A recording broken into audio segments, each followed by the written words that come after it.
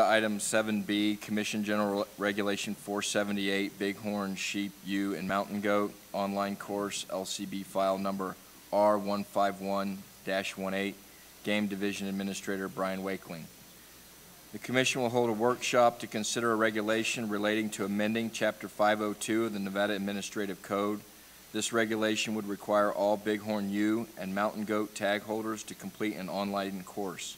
It would also require the tag holder for ram, bighorn sheep, mountain goat, mountain lion, or bear to provide questionnaire information during the already required post-harvest physical inspection and eliminate the subsequent need for successful tag holders to also submit a questionnaire. Mr. Wakeling.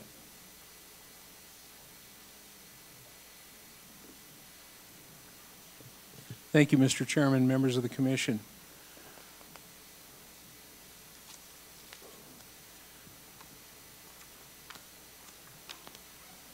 Kind of the impetus for this particular suggestion to revise our NAC, we have been, since we've initiated the ewe hunts, we have had a few people, a few hunters, and it tends to be rare, but typically we'll have maybe 1 or 2 hunters a year that mistakenly take a yearling ram while they're hunting a ewe. It's a fairly easy mistake to make if you're not familiar with, intimately familiar with the looks, the behavior, and bighorn sheep just in general. And so we've been trying to figure out a way that we might be able to improve compliance. Like I say, it's rare, but we thought there was a way that we might be able to improve that and increase compliance. It's embarrassing for the hunter. It's not fun for the enforcement officer when he has to deal with it. And so we were looking for ways to do something, and so as we discussed it, we thought there's an opportunity to just simply, especially with the advent of a new license vendor, we now have the opportunity to place a requirement that a potential hunter, once they draw a tag, would have to simply log on.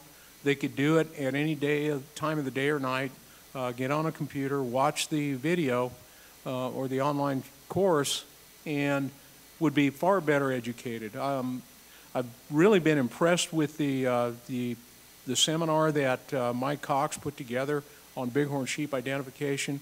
I studied bighorn sheep as part of my master's research. It was something that I've been familiar with for years, and when I looked at that for the first time, I learned things that I didn't realize, real easy ways to distinguish ewes from young rams. So we thought we have a really good tool, but we need a way to make people watch it. One of the concerns we have anytime we implement something that we call a mandatory or require people to do something is that there's a chance that by creating this mandatory requirement, we wind up possibly turning a hunter away. It's a barrier. It's something that doesn't play well with hunter recruitment and retention. And as we thought about it, we kind of came to the conclusion that bighorn sheep are not your starter species.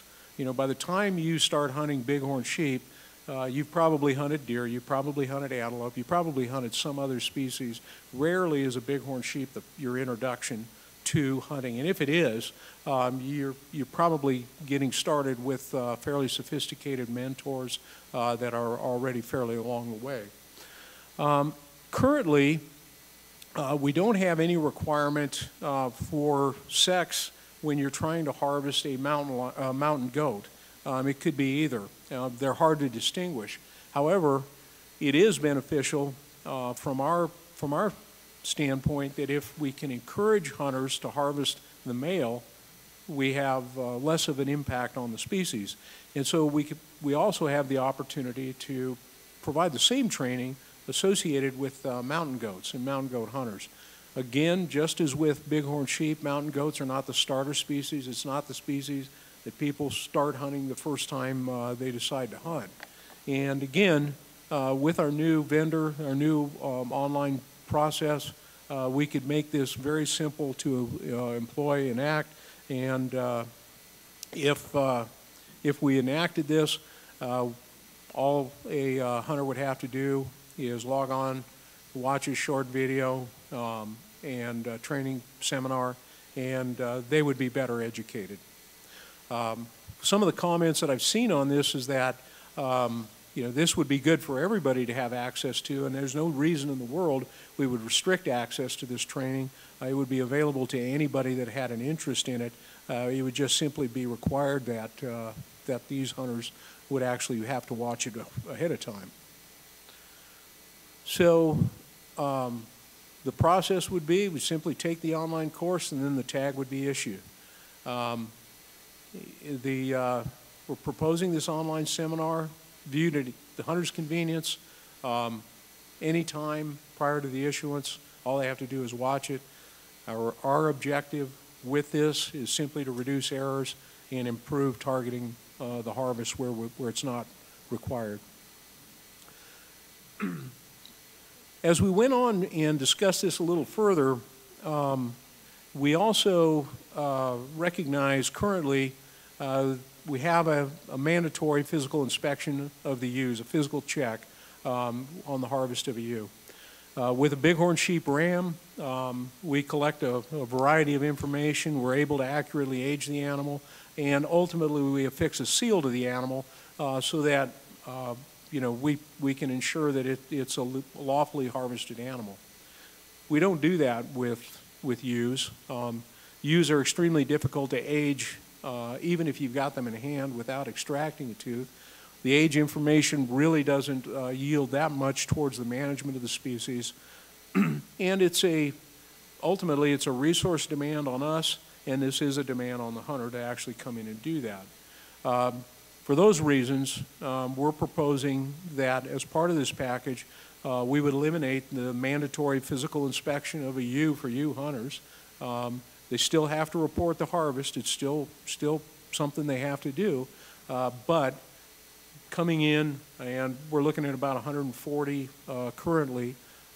That is a human resource demand on the agency, time when people have to be in the office, not in the field, and it also reduces some burden on the hunters that actually harvest the animals. So that's part of the package.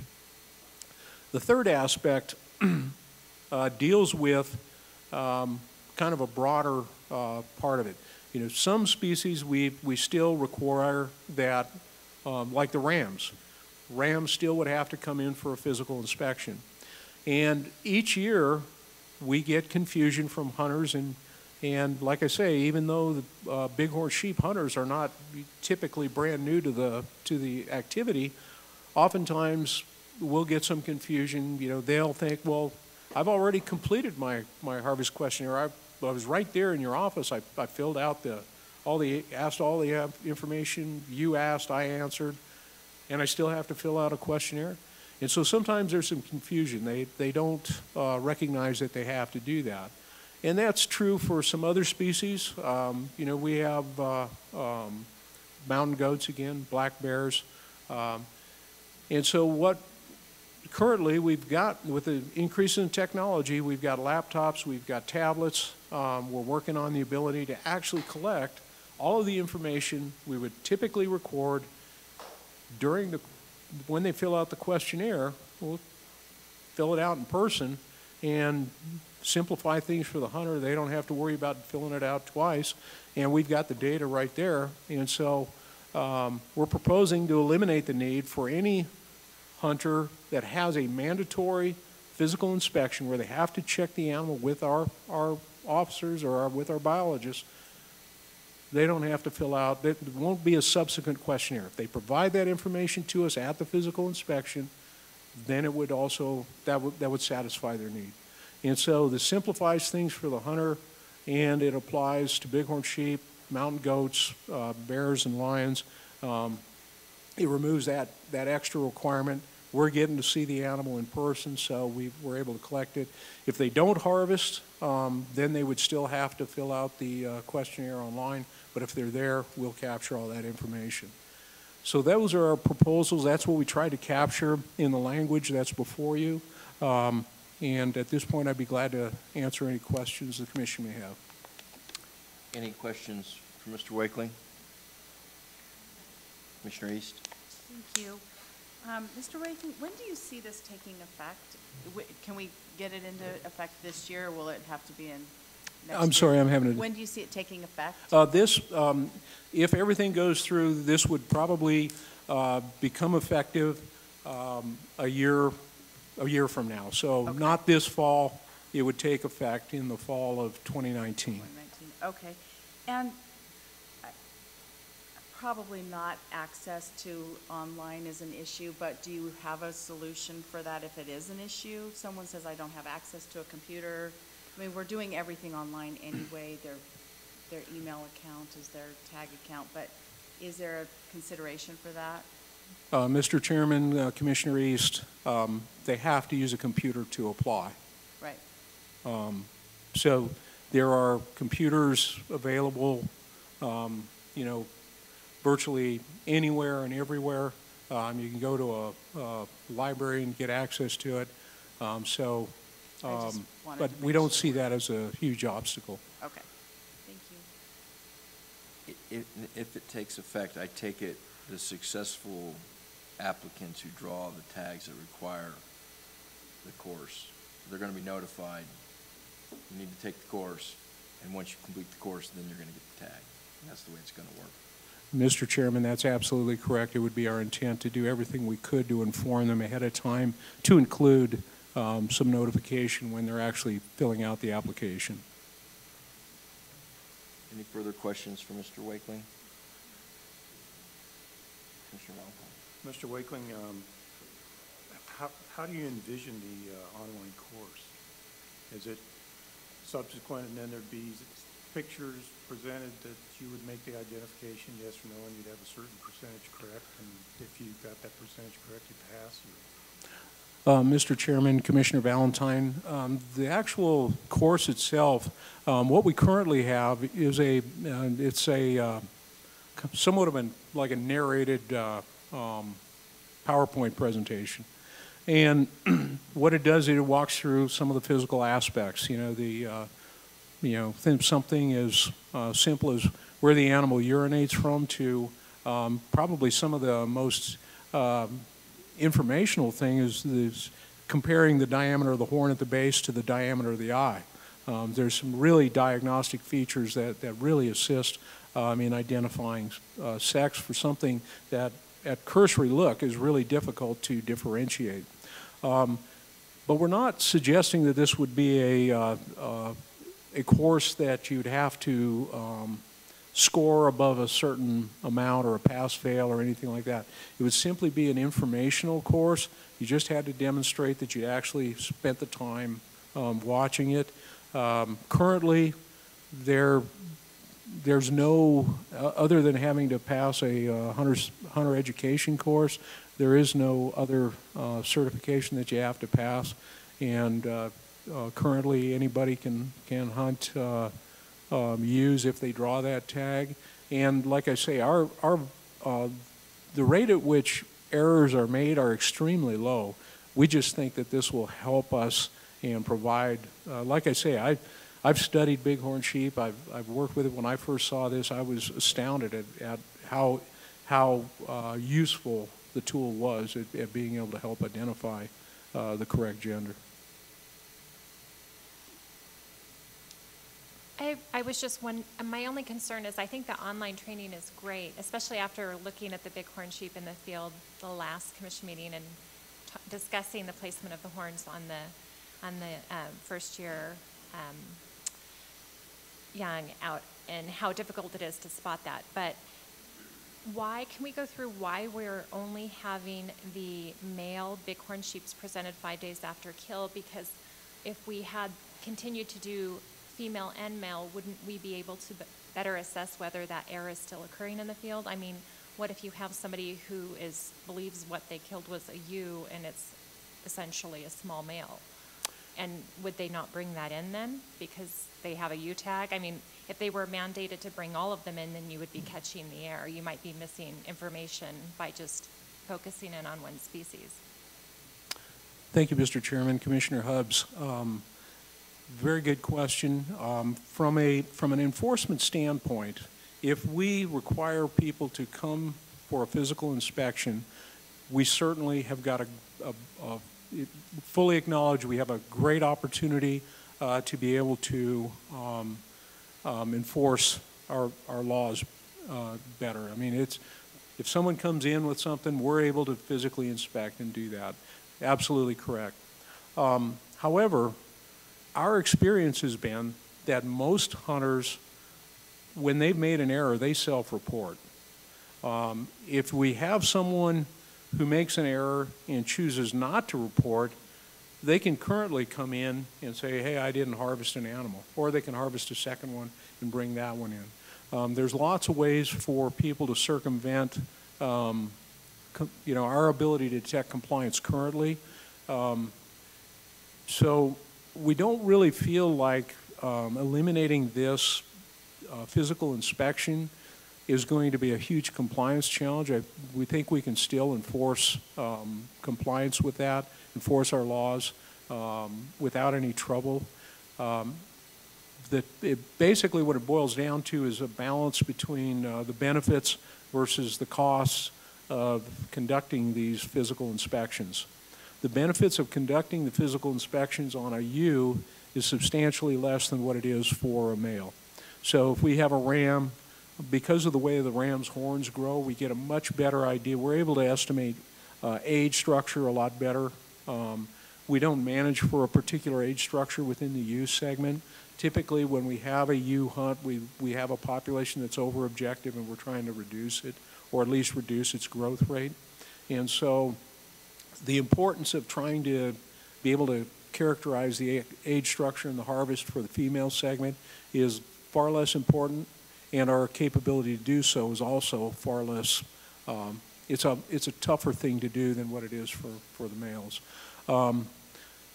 In addition, if we're looking at a particular area and we're looking to obtain biological specimens, for instance, if we think, for instance, there may be a respiratory disease outbreak, we're still able to contact the hunters and request samples be submitted. And so we're still able to get the information we need. This just allows us to reduce the burden on the hunter, and it also reduces the human resource commitment of the agency. Sometimes, I mean, if you were to be in the parking lot of our Vegas office on the first day after the season's opened, sometimes you'll have lines of cars going out.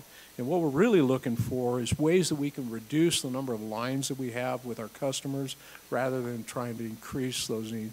And so looking at this looks like one of the needs that, or one of the situations where we don't have a real need to do this, and so we're proposing that we eliminate that physical inspection only for the use segment.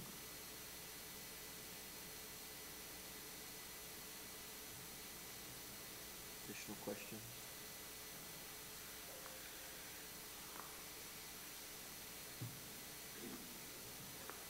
This is a possible action item. Any public comment?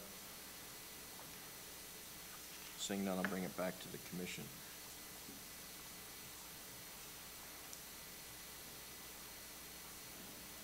I know in the past we typically have these go through 1 or 2 rounds, right? Or should we feel free to go ahead and move forward?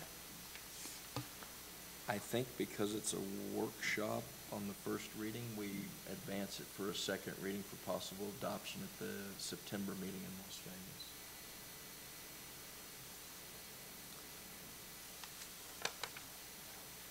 Do we need a motion to do that? I think we just put it on the agenda. Thank you, Mr. Wakeman.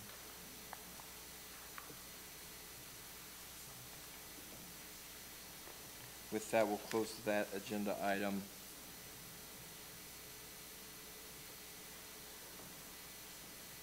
And move on to agenda item 7C, Commission General Regulation 479, Rosy Boa Reptile, LCB file number 152-18, Wildlife Diversity Administrator Jennifer Newmark, and Wildlife Diversity Biologist Jason Jones. The commission will hold a workshop to consider amending Chapter 503 of the Nevada Administrative Code. This amendment would revise the scientific name of the rosy boa, which is classified as a protected reptile from, I didn't take Latin, so I'll do my best, Lichanura trivirgata to Lichanura orcudi. This name change is needed due to scientific studies that have split the species into two distinct entities, one that occurs in Nevada and one that occurs outside of the state. Current NAC protects the species outside Nevada rather than the species that occurs within Nevada. Ms. Newmark, Mr. Jones. Good morning. My name's Jennifer Newmark. I'm the Wildlife Diversity Division Administrator for Nevada Department of Wildlife.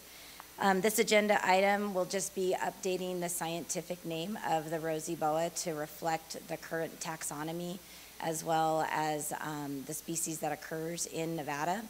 Our state herpetologist, Jason Jones, will have a presentation just to provide you with some background information and show you some of the map changes and range changes. So we'll get that going in just a second. Thank you.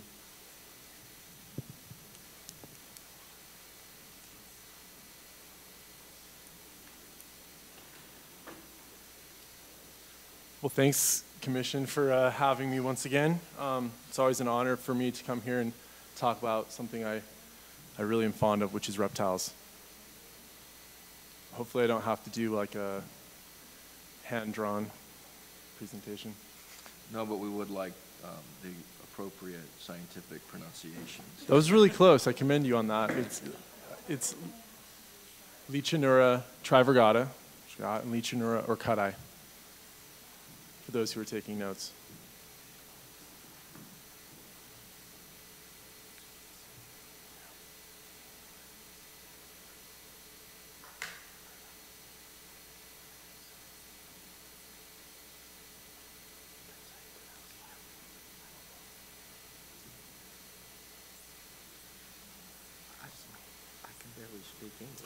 All right, so the rosy boa is one of only two species of boa native to the contiguous or continental United States. The other boa, which some of you may be familiar with, is the rubber boa. And what's yet another thing that's cool about Nevada is that we have both species that have been described in our state. So the question today is a rose by any other name still a rosy boa? So to take you back 150 years, Edward Drinker Cope, somewhere along the Baja Peninsula, first described what is considered Lichanura trivirgata. Years later, Leonhard, I can't pronounce his last name, Stegnegger, described outside of San Diego in San Diego County what we now know as the rosy boa. So for over 100 years, and these are the two examples of those species. So for over 100 years,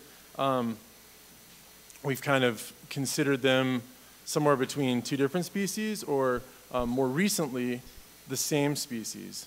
And if you'll just note on the right-hand side there, the variability in their morphology, meaning patterns, colorations, scale counts, is pretty wide, as is their range. So you see from central California all the way down through southern California into the Baja Peninsula, the rosy boa occurs. And then it also occurs stretching eastward all the way into western Arizona, down into the coast of Sonora, Mexico.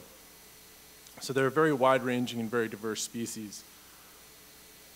And so much so that not only scientists but also enthusiasts have kind of delineated different subspecies or forms, and this has happened since the early 1900s. And so you'll notice that there's a lot of, I've got little stars there to just depict these different forms, three that are potentially most meaningful.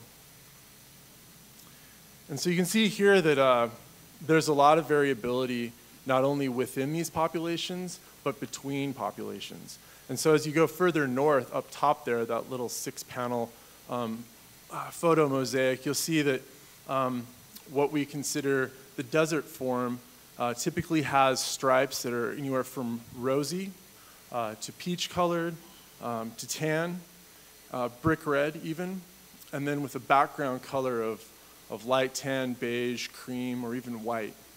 Now as you go all the way down to Mexico, you'll notice the bottom panel there, you have 3 lines on those particular individuals from that population or those populations.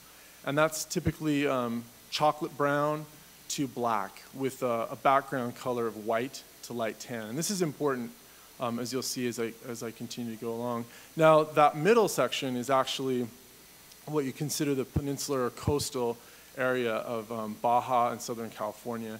And that's where things kind of get a little blurry. But you'll notice that you lose some of the striping in some of the individuals. That background color is darker.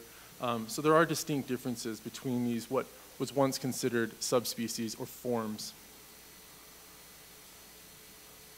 So this right here depicts, all these dots are from Wood et al. Now Dustin Wood works for the United States Geological Survey in San Diego.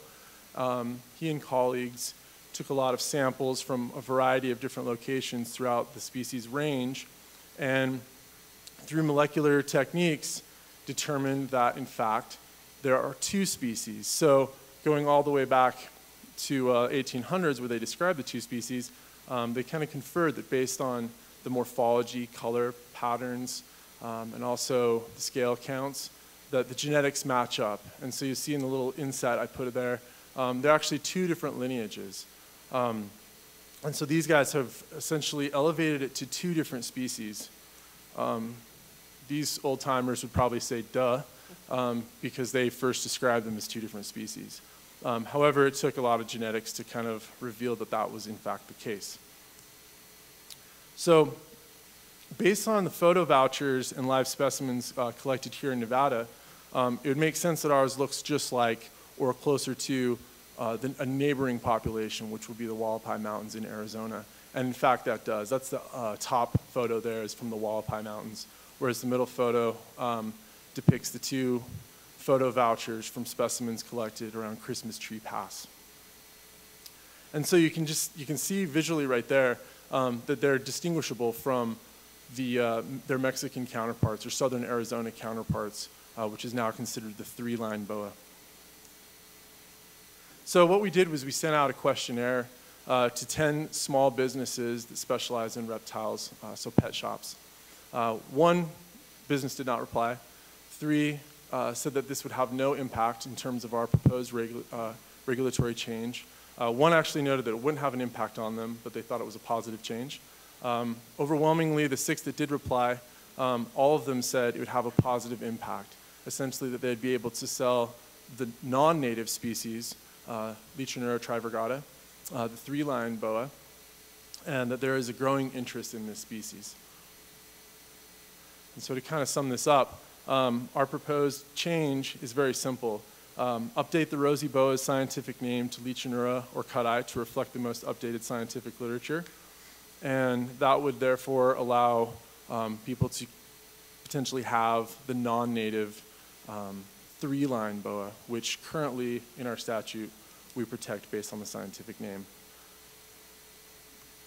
And something worth noting is that this commonly happens, especially for reptile, amphibian, and fish populations, where thanks to growing genetic techniques, we're able to really discern different populations as actually different species. In many cases, they will change species names, sometimes multiple times within decades. So this is just an example of something we kind of face with frequency. But with that, I'll take any questions. Any questions from the commission? Commissioner East? Jason, thank you for that. I learned a lot about snakes I didn't know about. Is there any place that you need to notify? I'm just curious that we've made this change. Is there like some authority or another department or? In terms of like in Nevada? Outside of Nevada? No. So we use what's called Society for Scientific, SSAR, the Society for the Study of Amphibians and Reptiles, and they come out with an annual, or not annual, but every few years they come out with the revised changes in terms of common and scientific names. And so that's what we essentially try to reflect, not only in our own work, but hopefully through code, is essentially trying to reflect what the scientific community kind of accepts. And it's a committee. Similarly, we just discussed this, ornithologists, bird folks, mammalogists, a variety of different groups actually typically have some sort of committee where, based on genetics or most recent studies, they will change names. Okay. All right, Yep. thanks. Any additional questions? Commissioner Hobbs? Just going back to a lot of the commercial aspects of our reptilian species and what was of interest to me in this, and you may have mentioned it in the beginning and maybe I overlooked that point, but I guess my only concern would be if there's an interest to bring the other species into the state, are we feeding something? Like, what is the status of the secondary species that is down in actually another country in certain aspects? How are its population numbers doing? And are those species as protected? And are we actually, in fact, harming something if we're commercializing trade and bringing it into the state of Nevada? That's a great question, Commissioner Hubbs. So in Arizona and California, you can collect those. Both Arizona and California require you have a valid hunting license to collect reptiles. So you can collect them. Mexico, I'm not entirely sure, but I'm just given how many different populations are in the pet trade, my guess is that it's legal to collect them as well in Mexico. And the populations seem to be doing well in California and Arizona. But it is a good concern. The nice thing is, from a law enforcement perspective, as you guys hopefully could see, there are differences that you can distinguish just based on the naked eye. But the question was also raised, like, what happens if they're released in the wild? My guess is, given the fact that you have a more mesic environment down in the Baja Peninsula and southern and the coastal California area, those likely would not last. And so endangering our native rosy boa species is unlikely by introduction of what we can now consider the non-native species. But it's always a concern. And I also should note that we currently are kind of wrangling a lot of pet shops who, because it is such a popular pet trade animal, we routinely go to pet shops in the Vegas area. We knock on their door. I play good cop. Law enforcement gets to play bad cop. And we try to kill them with education, so to speak. We try to give them a lot of information on our NACs and point out what's illegal. And this continues to be something that pops up. And so with the name change, a lot of pet shops have been big advocates of this because it's already an animal in the trade. Many of them are captive bred, but without a doubt, I'm sure some are wild caught. So yeah, it's kind of a roundabout to your question, but hopefully that addresses it. Additional questions? Any public comment?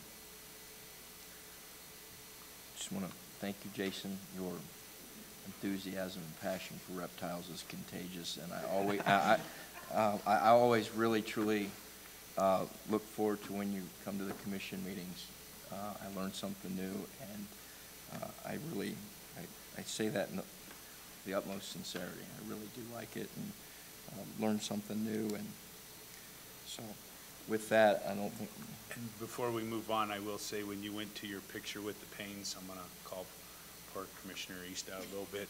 She had the biggest shiver you've ever seen over here. It shook the whole table. So you got her attention too, I'd say. I was tempted to put a rosy boa under all of your seats like Oprah Winfrey would, but I opted out of that because they are prohibited currently, so I couldn't do that. So my visual of Rosie Boa, I'm going to share this, is that she has big eyelashes and pink lips and rosy cheeks. So I tried to endear myself to it. Thanks. So with this being the workshop, I don't think we need to take any action. I'll come back for a second reading at the September meeting in Las Vegas. Thank you very much, Jason. Thank you. With that, we'll move on to agenda item number 8, Commission Regulation 7B-9 Amendment Number 1, 2018-2019 Upland Game and Fur Bearers Seasons and Bag Limits. I believe that'll be Game Division Administrator Brian Wakeling rather than Wildlife Staff Specialist Sean Espinoza. The Commission will consider taking action to amend the season for upland game birds for the 2018 and 2019 season. The amendment recommends an adjustment to the open units for sage grouse hunting due to the effects of wildfire on habitat. Mr. Wakeling? Thank you, Mr. Chairman, members of the Commission. At your June meeting, you just recently approved CR 1812 that included all upland game and fur bearers. Since that time, and Mr. Alan Janae provided a briefing this morning on some of the fires that have occurred this year already. Some of those fires, and one in particular, the Martin Fire, has already had a pretty substantive effect on what we think will occur over the course of the next year. Consequently, we thought it was prudent to come before the Commission and request an amendment to that CR at this point in time, and request that we close the season for sage grouse in essentially in units 051 and 066. The rest of the units that we had proposed seasons in, we don't see any reason to modify any of those seasons. They all seem to be doing as projected. We haven't had large catastrophic fires there. It's important to consider kind of the cumulative effects that we have with these fires, not only the Martin Fire, which is again, as Mr. Alan Janae pointed out this morning, 218,000 acres this year. Last year, the Snowstorm Fire, also within that same area, within Unit 066, it burned about 171,000 acres. So between the two of them, we're approaching 4,000 acres. Currently, our best estimates that there are only 9 active LECs that aren't going to be influenced in some way by these fires. For those reasons, we're proposing that we close those 2 seasons and amend CR 1812 in that fashion. Thank you, Mr. Wakeling. I just want to, I did receive some correspondence or telephone calls on this particular agenda item, and one was from a friend of mine who has a hunting cabin in Midas, question being whether or not the whole unit of 066 needed to be closed, that there were some areas unaffected by fire, that perhaps you could limit it to that area or reduce the season to 1 weekend or limit the take. Got a second call from another friend, part of the same family, suggesting the same. Got a third call from a member of the same family, Brian Elmore, and Brian, I think was a Wayne E. Kirch Award winner, primarily, I think, because of a lot of the sage grouse work he had done up in that area. And Brian's view was to, no, give the birds a break, close the unit. It's unfortunate. And I did call Sean Espinoza. I just wanted to talk to Sean prior to the meeting. Did he think it was an option? What was, closing portions of the unit or limiting the season? And Sean was very emphatic that from his perspective, when the fire occurred, the effects not really known at this point in time, that he did not like the idea of trying to scale back the season, but he wanted the unit closed. So I just wanted to disclose that I had those conversations. The other 2 individuals I talked to were Rick Elmore and Darren Elmore, and their father and son and friends of mine. So that was I think I got contacted by the entire Elmore family. In any event, those were the communications I had. And I guess one of the concerns I had was if we closed a portion of 066, well, one, I don't think the birds would be in the burn area. They'd be in the area unaffected by the burn. That's where the hunters would go, and then you'd get a concentration of hunters in that area, potentially. Then thinking if you limited it to 1 weekend and you limited the take, would that be an option? And so, in any event, any questions? I was concerned the last meeting when we, there were certain areas where I was unsure of whether we should just close those areas as well. And Mr. Espinoza seemed to feel very confident with the decision-making that was made at that commission meeting to leave it open. My concerns are this again, though. Looking at the Martin fire, it seemed to me that there was more than 9 active LECs on that map. Did you just say 9 were there? Because there were quite a few green dots on that map that was presented today. And Mr. Chairman, Commissioner Hubbs, thanks for pointing that out. I may have, the way I presented that may have been misleading. There was only, to our understanding, there's only 9 active LECs that did not get influenced in some way, shape, or form. As Mr. Janae pointed out, I think when you add up the number of LECs that were influenced, either the ones that we know are there or we believe are active, hadn't confirmed yet, I think the number that was influenced is far greater than that, about 30. It affected approximately 4% of the LECs statewide, probably in excess of 75% of the LECs in that unit. So I was just thinking, since we can't begin to understand what that might mean or how many species, birds, individuals in and of themselves were able to outrun the 14-mile-per-hour fire over that distance.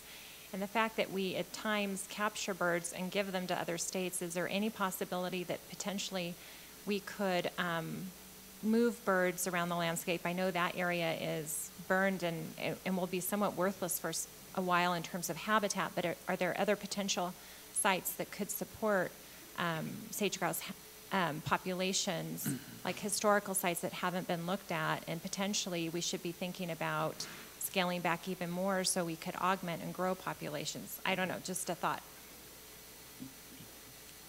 I see Mr. Wasley reaching for the button.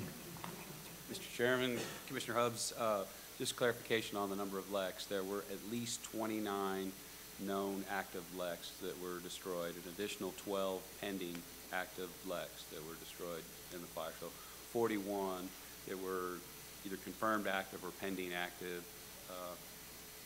at a minimum, with many of those being 70 to 90 male LECs. Using the known ratio of males to females and knowing how many males attended those LECs, the approximate population estimate affected in that burn is 2,500 or 4% of the statewide population estimate. So the challenge that we have isn't addressing whether those birds were able to outrun or outfly the fire.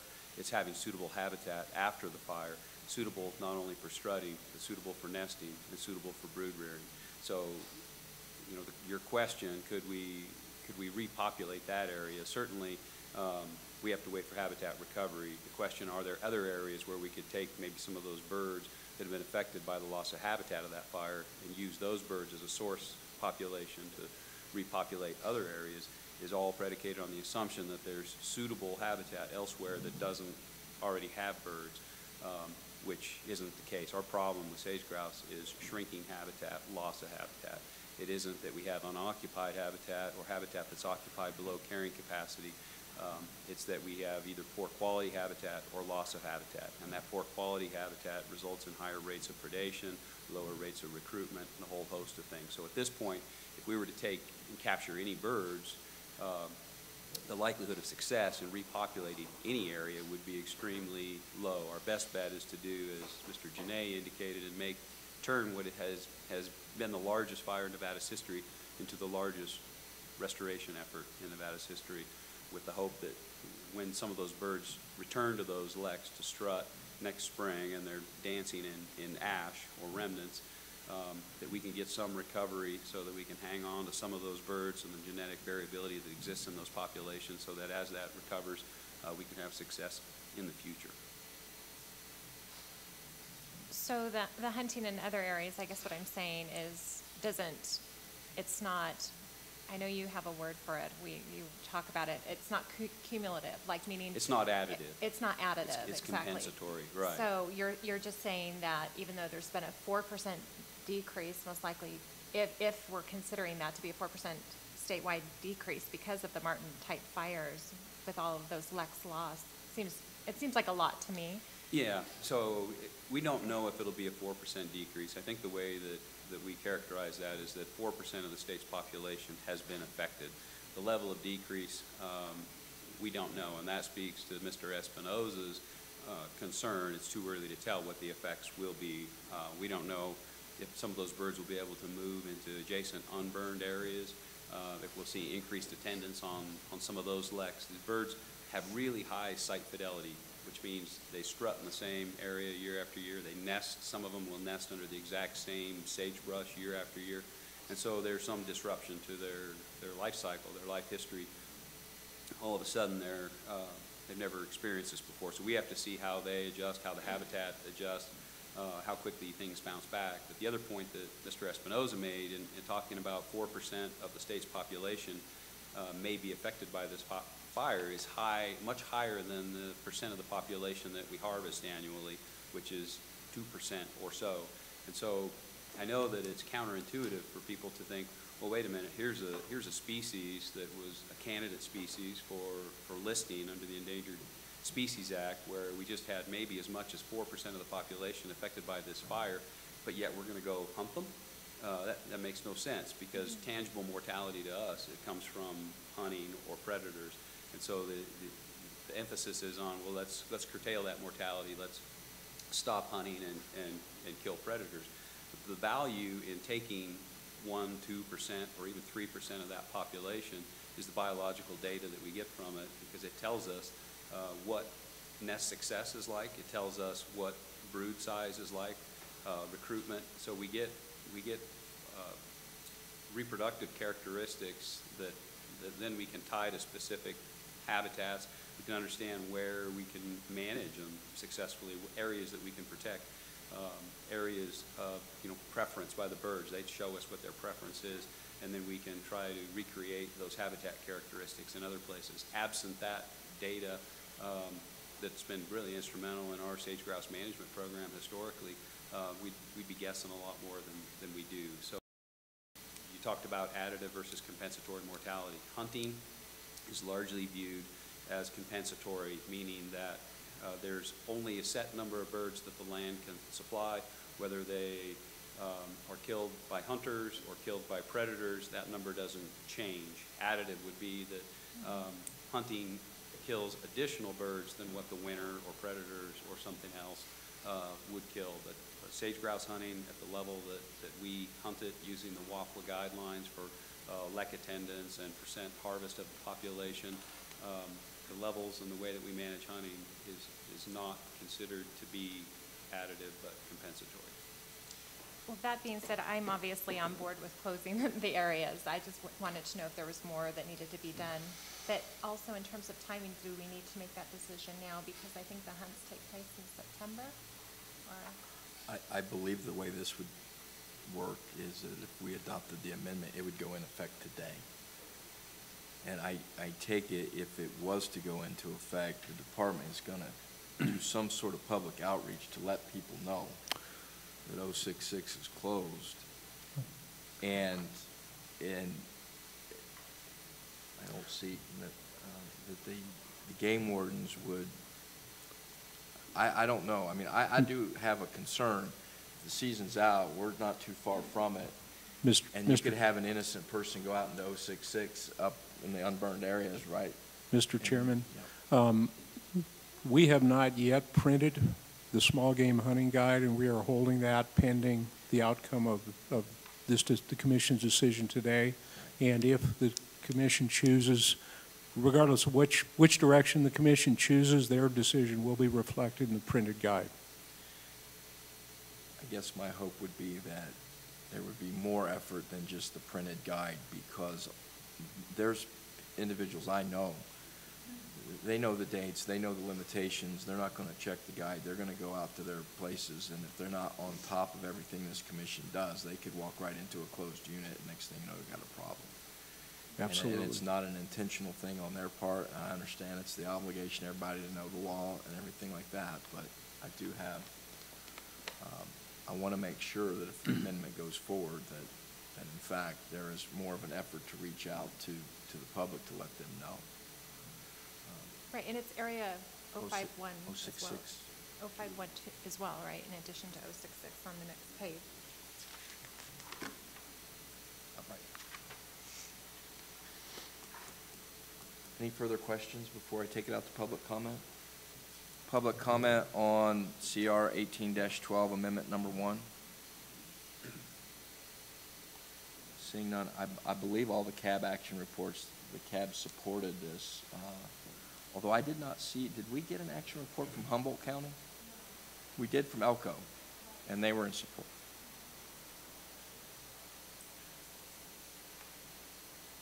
I'll bring it back, with seeing no public comment, I'll bring it back to the commission. Commissioner McNinch? Go ahead.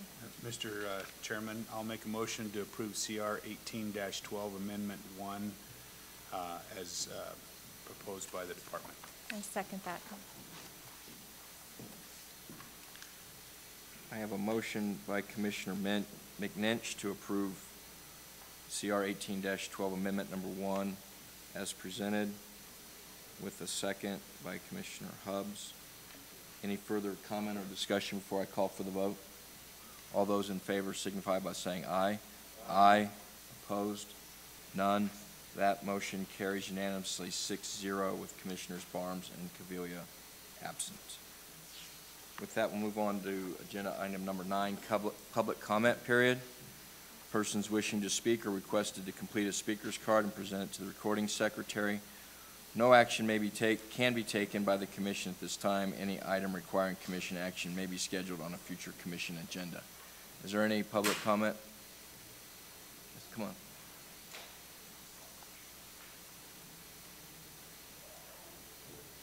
Good morning, I'm Maggie Orr. I am the Vice Chair of the Lincoln County Conservation District. I'm on the State Conservation Commission, and I'm the current president of the Nevada Association of Conservation Districts. And conservation districts, they're entities of state government. In case you don't know, we're locally elected. We're part of the movement for locally led conservation in the state. We get our authority from NRS 548. And NRS 548 states that CDs should be leaders in the conservation of the state of Nevada. And so Nevada Association of Conservation Districts is working for a way for CDs to step up into that role and do some of that leading within the state. So we have obtained funding to initiate resource needs assessments in 7 CDs to start with: Lincoln County, White Pine, Mason Valley, Smith Valley, Northeast Elko, Eureka, and Conservation District of Southern Nevada. And we hope to all do 28 CDs before this process is all finished. We're using the NRCS farm planning system, and it looks like that process, if you're not familiar with it, and it's long and complicated, I won't explain the whole thing, but it looks at resource concerns first before it adds in the human concerns, and that's why it's successful, is it does it in the order that brings the best attention to what the resource concerns are, and it doesn't allow the human concerns to dominate. And I just wanted to read you what we see will be the benefits of this, both to the CD and to the local area after they complete one of these resource needs assessments. They will have the information to inform the Natural Resources Conservation Service State Technical Advisory Committee. They will have a plan in place to coordinate and cooperate with federal agency planning, well, at the federal level. BLM and Forest Service is what we're thinking of, Fish and Wildlife Service. They will be able to direct funding from any source toward appropriate conservation projects. The information can assist a county with local planning to address local resource concerns. It creates a mechanism for a local work group to function and fulfill its responsibilities. And it will further partnerships begun by varied sage-grouse efforts. It's all about having the information in place to make the best decisions at the local level about how best to spend any program dollars available from any source to solve resource concerns, and how to locally lead planning for the future. This locally led planning process establishes a foundation upon which the district's conservation efforts are based. It provides the informational and scientific rigor for planning and project implementation that is on par with other federal planning processes, and provides the context to develop collaborative solutions with state and federal partners. It challenges neighbors, both urban and rural, to work together, and this works across, this will be done on both private land and federally owned land. That's why it works together the best. And they can work together to take responsibility for addressing these local resource needs. It involves the community in the assessment of those needs, as well as the solutions and priorities. The approach emphasizes voluntary, non-regulatory, incentive-based actions before use of regulatory measures. It is not driven by any single piece of legislation, any one fiscal year, or any individual program. It's an ongoing, timeless approach that is not tied to any particular year, and as such, it is able to be evaluated regularly to ensure it's effectively meeting the long-term needs of the local community. So we've been working with Alan Genet, who is graciously making $10,000 available for a survey that's going to be developed by UNR and UNCE, so it's a very sophisticated survey, and that will help us to get broad input across these CD areas. I want to make you aware, I just wanted today to make you aware of what we're doing. I wanted to encourage you and NDOW to allow and encourage their staff and all the cabs to participate in this process so that we get the best wildlife input that there is so we can get the most benefit for the wildlife. And I'd also like to suggest that you involve the Paradise Sonoma and the Oahe Conservation Districts in your Martin Fire rehabilitation efforts, because they could be an excellent partner there. So thank you. Thank you, Ms. Orr. Any additional public comment? Mr. Hyatt?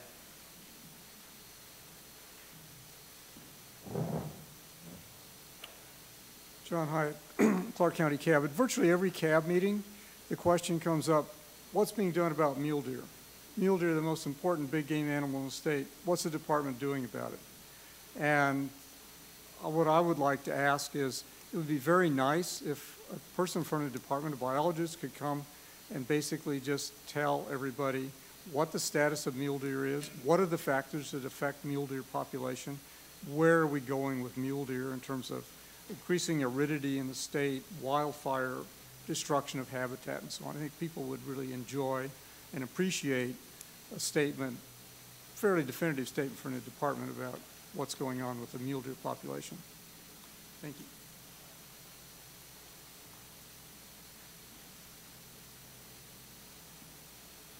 Any additional public comment? Seeing none, I'll close the agenda item, and we're going to break for lunch, and then there will be a commission tour. Do I need to read this point? Grant would have. Well, if Grant would have, then I guess I'll do it.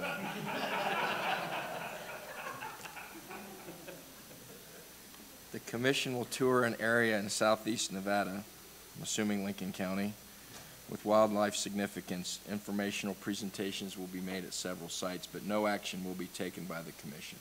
The public is invited to participate, but will be required to provide their transportation. The group will depart from the meeting location. I suspect that we would be departing around 12:15, 12:30. So everyone has a time to have lunch. And so I certainly encourage members of the public to go on the tour along with the commission and NDOW staff. They are something that are very worthwhile, but often not attended by the public. But So back here at 12:30. yeah, let's plan on leaving here at 12:30, and then we'll stand in recess until tomorrow morning at 8:30.